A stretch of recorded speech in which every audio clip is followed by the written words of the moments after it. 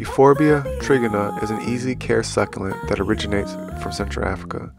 Although it looks like a cactus, it is actually a succulent.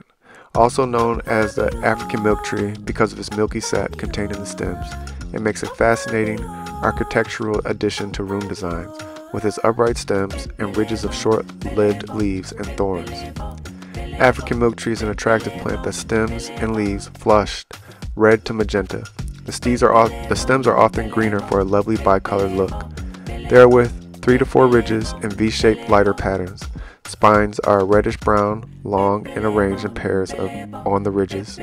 Leaves grown between the 2 spines on each ridge. These plants require little pampering to become established, but once they are self-sufficient. In fact, more die from too much care and watering than from neglect.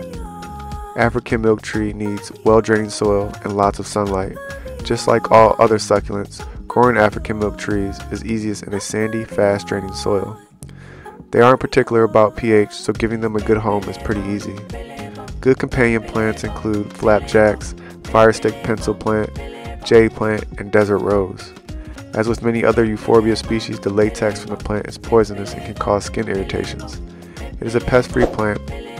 A problem that some trigonias face is that they are susceptible to falling over when fully grown because of their shallow and small root system.